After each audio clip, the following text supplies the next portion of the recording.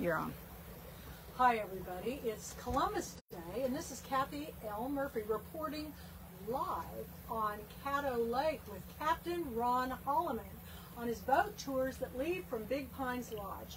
And the one thing I love about Caddo Lake is there was a story written here that's the East Texas Gone with the Wind. And it's called Love is a Wild Assault. It's by Elithe Hamilton Kirkland. And y'all, I found a signed first edition copy at Hangers of Hope in Tyler, Texas for $1.99. So I want to share the story. And this is told by this woman in her latter years. A letter to my grandchild, Harriet Ann Purcell, New Orleans, April 15, 1890. Dear Tricky, you have just left my room, an 8-year-old child, but this letter is for you to read as a grown young lady. Since it is the privilege of our old age to see visions, I am now addressing Harriet Ann, a renowned New Orleans beauty. It will not be your Uncle Edward's way to let you go unnoticed. Suitors are the biggest concern of your life at this time. You would like to discuss your various admirers with me. You would like to ask me many questions about men and their ways. It is my intention that in my experiences and opinion recorded, you will find some of the answers before you marry. Let me say right off, watch out for the young man with the heroic face and the hungry hands, with the look of lost dreams in his eyes and a great need. He may be another Solomon Page. I want you to know all about Solomon. Well, this story goes on, and this letter is quite long.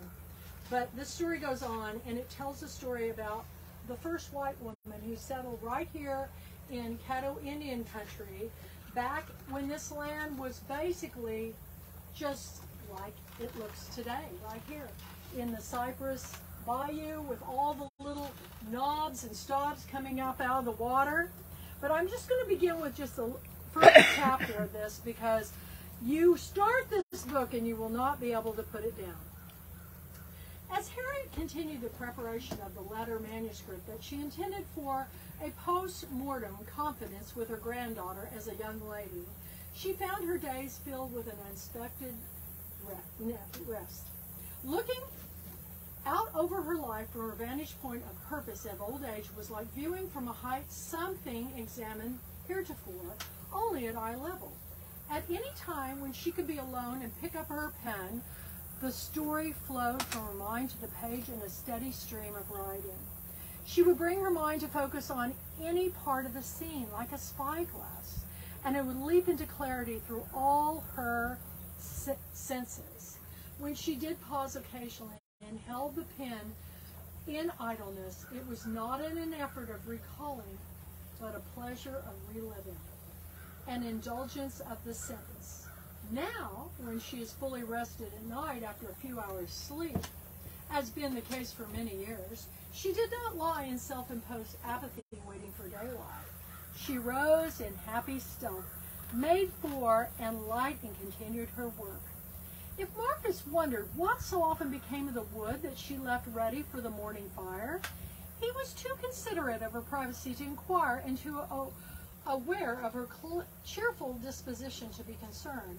Addie, with no knowledge of her mother's nighttime activity and busy in her own affairs, accepted the explanation that Harriet's contented seclusion was a preoccupation with copying some family papers and piercing a velvet and satin log cabin quilt for Tricky.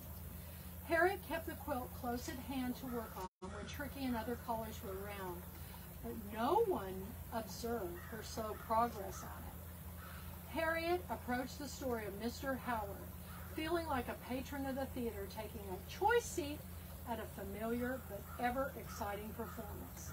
Well, I could go on and on about this book. As you can see, the wonderful illustration of Caddo Lake where we're riding down now, and the fabulous picture of the author on the back. And Tamara, tell us please, you said you got to meet the author. I never did. but I do have a signed copy of her book. I have two, in fact. So did you get to meet her? Yes. And what was that like? Well, she was very old at the time. It was just a couple of years before she died, and she was in her 80s. She was a gracious Southern lady. I mean, she was just elegant and very plain spoken, just like her book, but had perfect words. You know, she was a very sweet lady, seemed like, but she was also a little reserved. You could tell. You know, years ago, when I first discovered the book, actually it was about 33 years ago when I moved to Jefferson, Texas. It was one of the first books I read. And I remember Dr. Terry's wife, Lucille Terry, who was one of the founding members of the Jefferson Garden Club. She told me to read the book. And when I read it, I had never read anything like it since Gone with the Wind. It's the East Texas Gone with the Wind. And when I had the author and television writer Linda Bloodworth Tomlinson come and stay with me for a week, I gave her a copy of the book and I said, Linda, you should make this into a film, because she did Designing Women and Evening Shade, and she wrote a wonderful book called Liberating Paris, and she took the book, and I crossed my fingers that it would happen, but it's never been made. So if anybody's watching this on YouTube, anybody that's looking for a story that is one of the most unforgettable historical sagas, I won't even go into the panther that stalked their home or the Indians who roamed around their property, but she was married to a man that was with the Texas State Legislature, and he left her alone with her children. And it's a story about, a woman's story about how she settled here in Caddo Lake. So thank you for listening, and now back to Ron Hollomon, our captain. Yes, sir. Where are we? We're going down the government ditch, you all.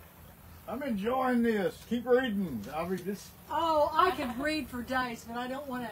I want everybody to have the teas, but this is beautiful, Ron. I feel like I've gone back in. Well, it looks a lot like when Harriet Potter lived here. And there's Potter's Point that you can still go out to. I'll show you how to get there. Okay, he's going to show us how to get there. Is it very much further? That's a good ways, but I'll show you the boat road to take.